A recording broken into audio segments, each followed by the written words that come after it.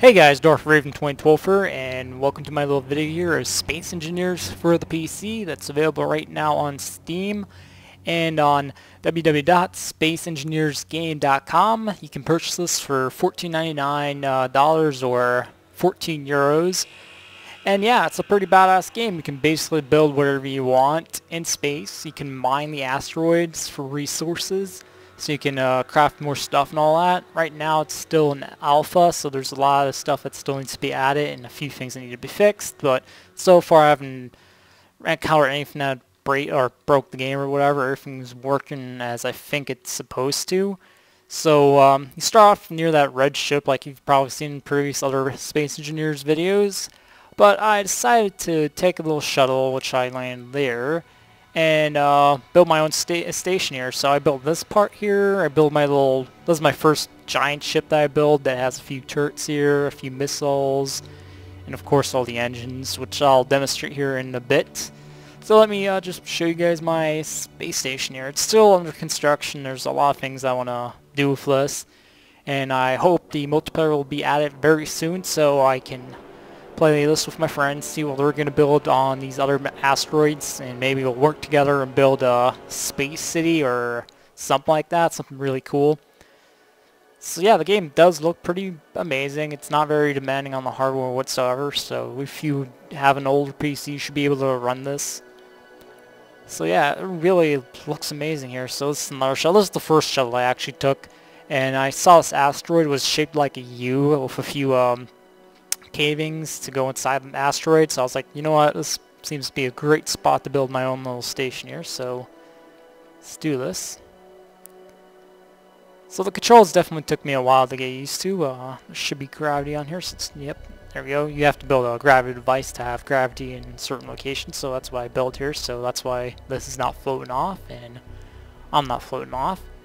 Build some turrets here, so just in case we have some invaders landing here, they get blasted to Kingdom Come along with the turrets up there for some self-defense. So I'm definitely trying to make this kind of a military base slash civilian base. So before we go to that end here, actually never mind, let's go to this end first here. So I mean, this is still under construction like I said earlier. Here, let's zoom in, let's go first person. You can play this in third or first person, which is cool, so whatever you prefer you can go with it. So that's the dead end here.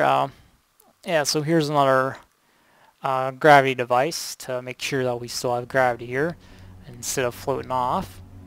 And put some lights up here, you know, those awesome lightings. I think that's another thing they have to add here. You have the door controls here, but the doors won't close yet. That still has to be added, which is going to be pretty cool. Again, some turrets here for defense.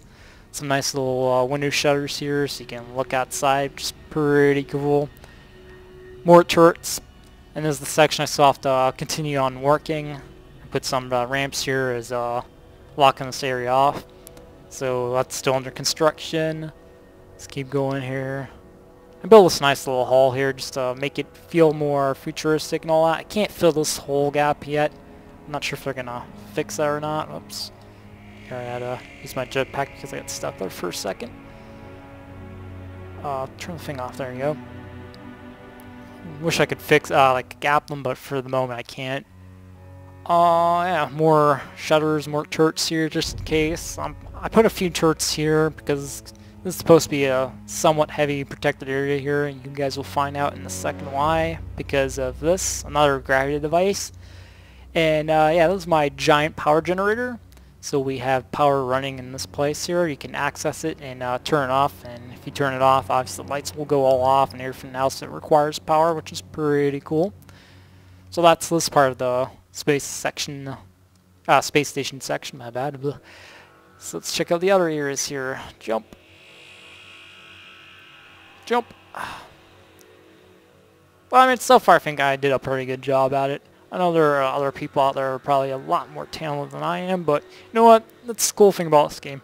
You just build whatever you feel like building. That's what I loved about Minecraft. Well, this game has better options to build because you can actually build triangles and stuff like that and build more what you want to. And you can actually build your own vehicles, which in Minecraft you kind of can't. You got the mine cart and all that. This one you can actually build your own ships and shit like that. You could probably build a giant floating space fortress which I might do. I really cannot wait for the multiplayer. I mean, that's something they should ship out real fast here, because once the multiplayer's out, I mean, I guarantee a lot of people will be picking this game up and just having a blast building shit together and just out of ramming their ships and stuff together or whatever, because this game also has physics, so if I ran this ship in, it would totally get wrecked and put a dent in my station or even fuck it up, depending on how good the material and how well you build your station, which is kind of cool. Put a little ladder here so you guys can also go up. Interact was with T, right? Yep, T. Space. The final frontier. Not. And upstairs. So yeah, we got my turrets here defending my base. I made sure there's one in this angle, one in that angle, and there's another one over here. Some missiles just in case somebody decides to go smart on me. An antenna, which I'm not sure what this might be good for. Maybe later down they'll update so you could put a radar or something in the station so you can see what ships are incoming or whatever. Maybe add a little alarm system where you can put some alarms on the ceilings and stuff like that that'll glow red, like you see in a lot of horror movies and all that stuff like that. So let's jump down here. Don't feel like climbing down the ladder. So again, another turret here just to prevent invaders that aren't friendly to get blasted.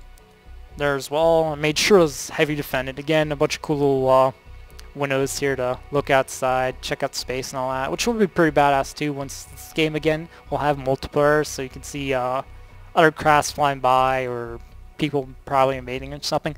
Those are two things this game definitely needs to add fast. Well, not super fast. I don't want it to be totally rushed and not work at all, but I definitely want this to come out as soon as possible because I know a few friends of mine are holding back from getting this game until that feature is available. So I hope they add that soon. So definitely multiplayer so I can build and fuck around with my friends like on Minecraft, which I spent hours on just because it was so much fun. And maybe random alien NPCs trying to invade or whatever, so you always have something keeping you up on your toes or whatever. Probably fuck that saying up somehow. Again, another turret here to protect me. So you do see the bits of the asteroid here, which I try to build over, which does look pretty cool. It definitely looks like there's some construction going on. Another turret here. Here's my small power generator and another gravity device. Let's go further down here. There we have another turret.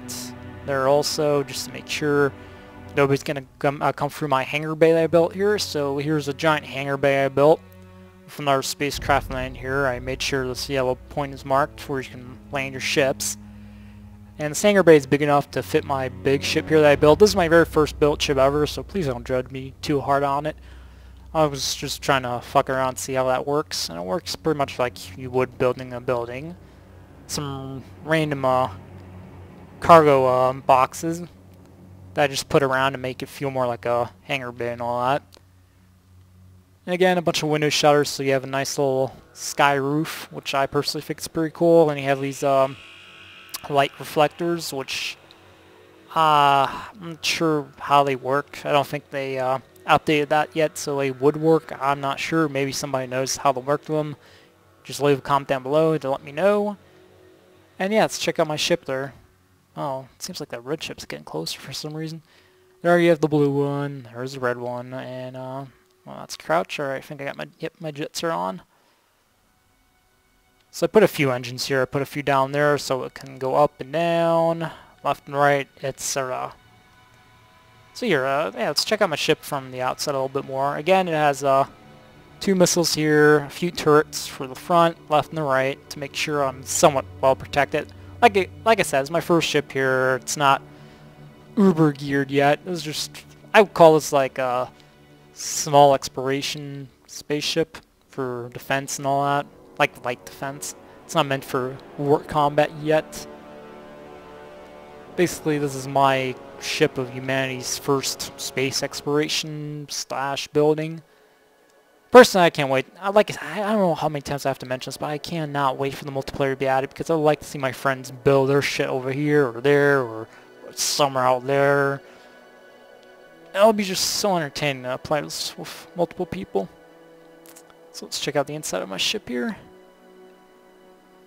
So here's a gyroscope. Again, I'm not sure how that would work. And again, a few turrets just for some random invaders.